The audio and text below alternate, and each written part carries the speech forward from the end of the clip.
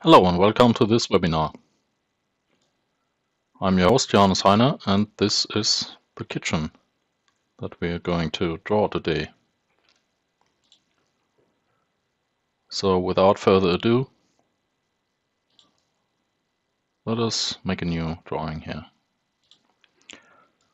So we start in a start room with a start cabinet.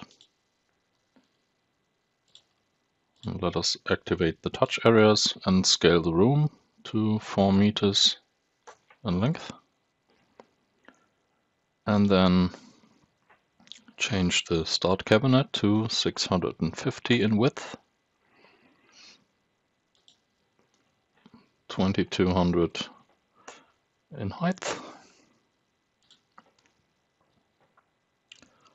And then let me add a cabinet, 600 in width, 900 in height, and 550 in depth. Let me drag it here in the room. On this one we add a cover panel with an overlap of 25 millimeters on the front.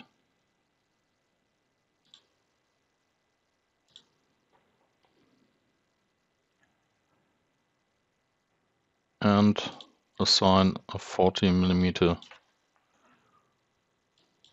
material to the countertop.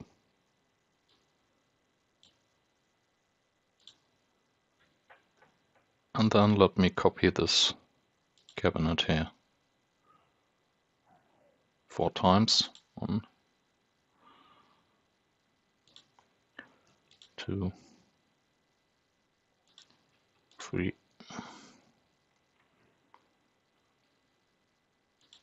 and 4.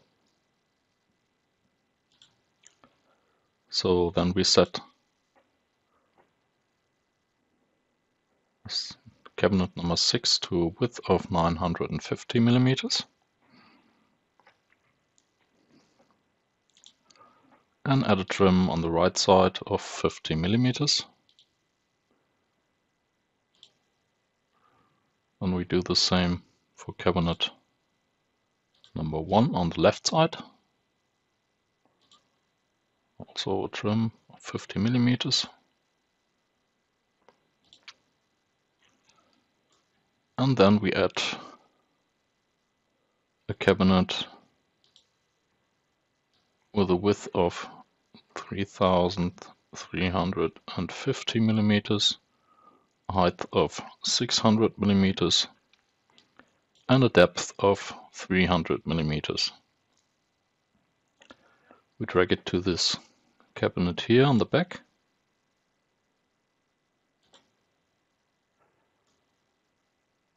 And then we need to add some dividers here. We want 2 horizontal dividers in cabinet number 1. And set the middle cube area here to a height of 1200 millimeters for a refrigerator. And then we need 4 vertical dividers. These need to be double. They pass through the top and through the bottom. And then we take them and drag them in here. Next thing we need to do is set the right cabinet here on to a width of 950 millimeters.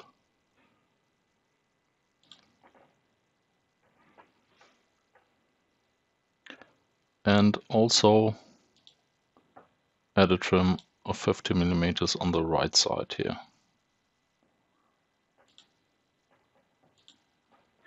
900. So.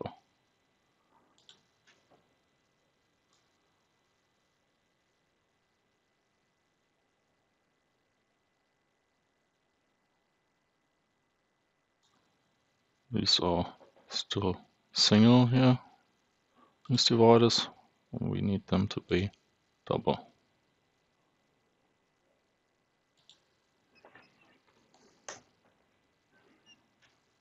That's much better. So next thing we do is set an adjustable shelf on these wall hanging cabinets here. To each, but this one needs to be empty, so we delete this adjustable shelf here. And then we add some fronts here. We want a lid.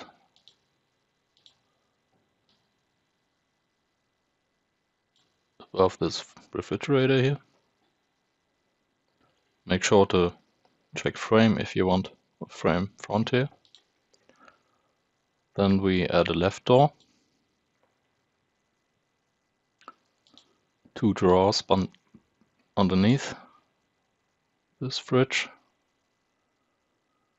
And 3 drawers in cabinet number 2. And then we want to set the top drawer here to a height of 150 millimeters. Then we want the same configuration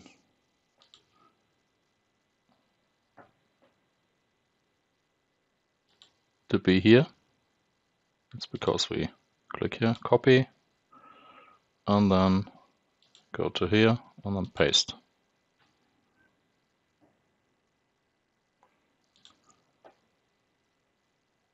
Then we want a double door down here, but we only want 1, not 3. Set this to 1 and drag the double door in here.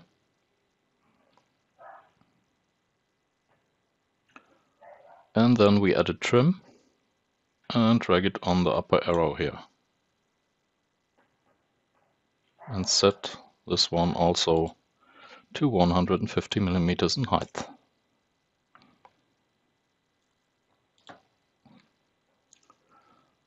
Then we add a double door to this wall hanging cabinet here.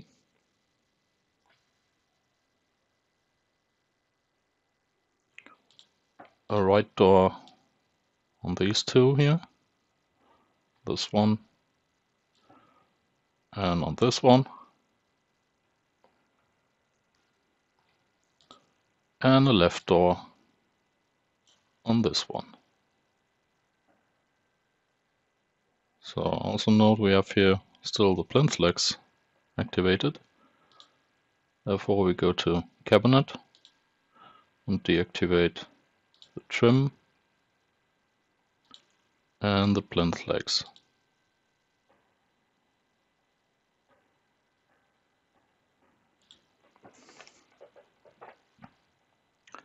Next thing we need to do is go to material and add a glass in the middle of these frames here. We select only selected part and drag the glass in here.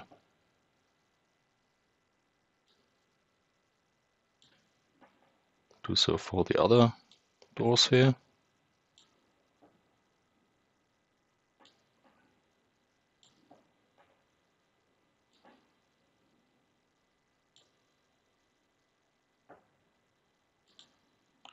Then we need to go to front, because here the handle sits right here on the edge, and we don't want that. So we go to the handle settings here and set the distance from left to right here to 25 millimeters.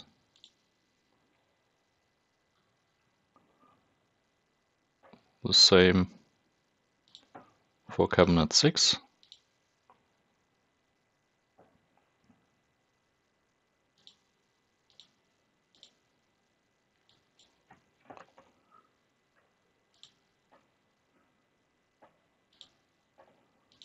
Cabinet 4.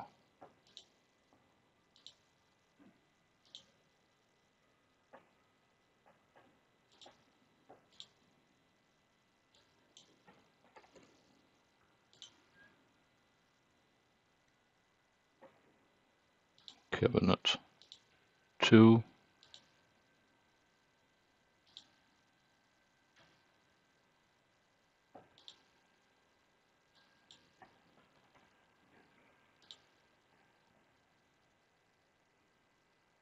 and cabinet 1.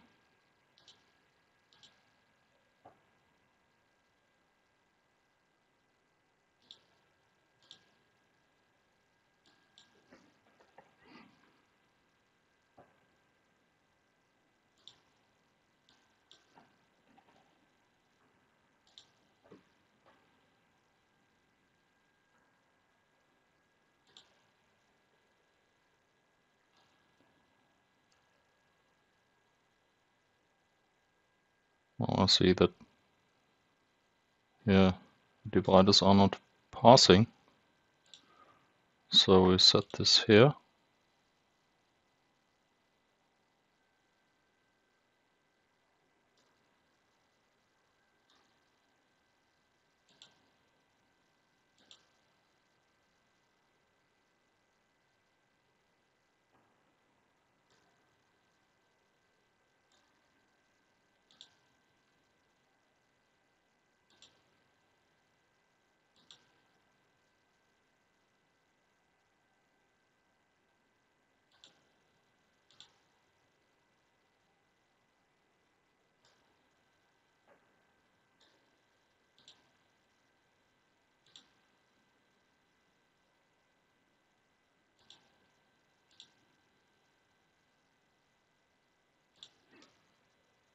Much better.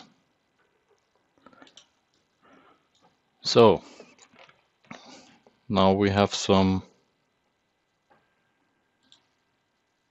accessories here. We need a sink in here.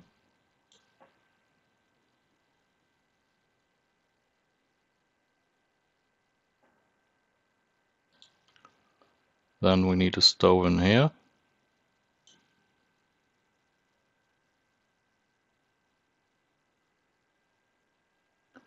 As well as an oven.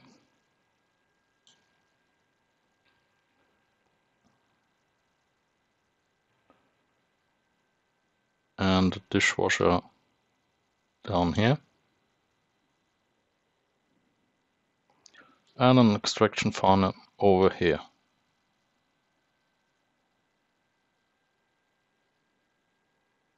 Oh.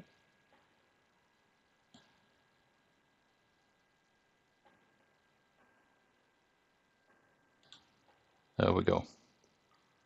So the material for the dishwasher and for the stove are not correct at the moment. Let me just go to cabinet and deactivate the frame for cabinet number 5.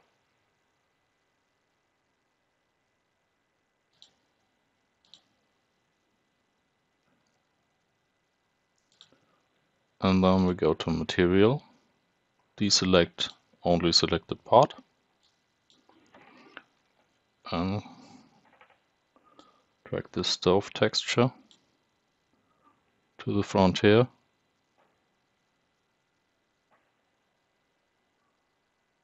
And the dishwasher texture to the dishwasher here.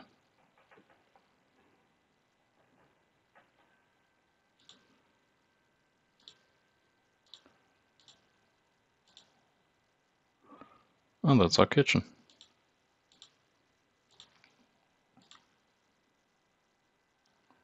You can now, of course, export your parts list or make the cutting plans.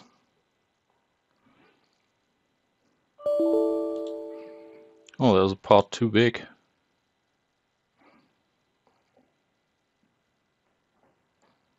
That's probably the 40mm material. It's not long enough.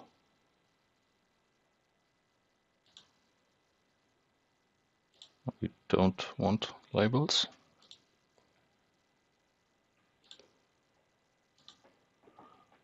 And that's it for this kitchen. If you encounter any problems, you have here the help category, where you can watch free tutorials. Go to our free webinars, as well as over here.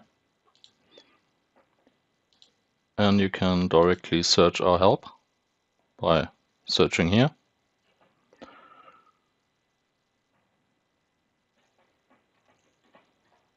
And click search keyword. And then you get all these help articles.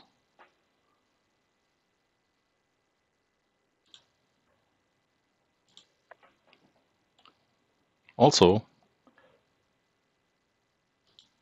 if the help articles aren't that helpful, you can click on Web Formula,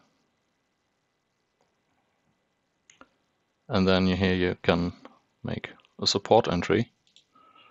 Just enter your name here,